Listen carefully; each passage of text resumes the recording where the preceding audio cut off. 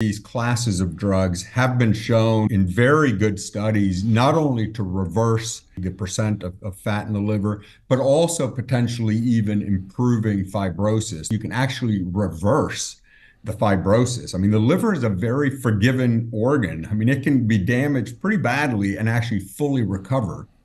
So that's sort of the good news there. But there are medications too, and particularly the so-called GLP-1 receptor agonists or the dual agonists. So drugs like semaglutide, which is Ozempic, or tirzepatide, which is Mounjaro, and their counterparts for weight loss as well. So Zepbound and Wegovy and others of these classes of drugs have been shown in very good studies, not only to reverse the fat in the liver and lower the percent of fat in the liver, but also potentially even improving fibrosis. They're not yet approved for that, but they are in later stages of clinical trials. So I think we will see these drugs being used specifically in people with so-called fatty liver disease.